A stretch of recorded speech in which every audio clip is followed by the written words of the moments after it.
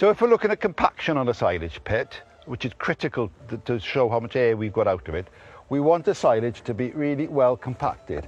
Now I'm using a temperature probe here, and we can see very well compacted silage, and this is forage wagon silage, okay? So, you know, often forage wagon stuff isn't rolled as well.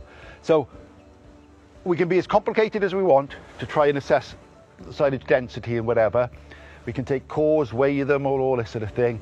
Great if you're a scientist. If you're a farmer, or just for me on farm looking at it, if we get a probe and we can push it in and it's hard to go in, we know it's well compacted.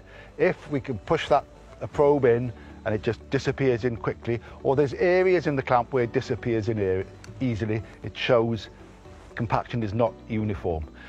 We should be filling the clamp at 4 to 6 inch layers, so 100, 150 mil, no more. The drier the silage, or the more stemmy the silage, the thinner the layers.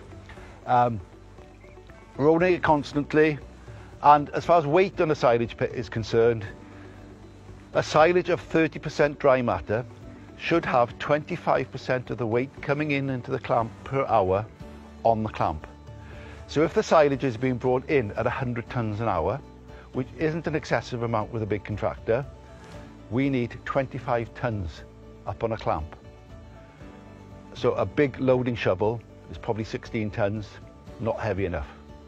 And just another point on the loading shovel, if we are, you know, what we need to do is to pump the tyres on a loading shovel up, or anything rolling the clamp, to the highest rated pressure that tyre can take, to give you more down pressure and more PSI going down into the silage.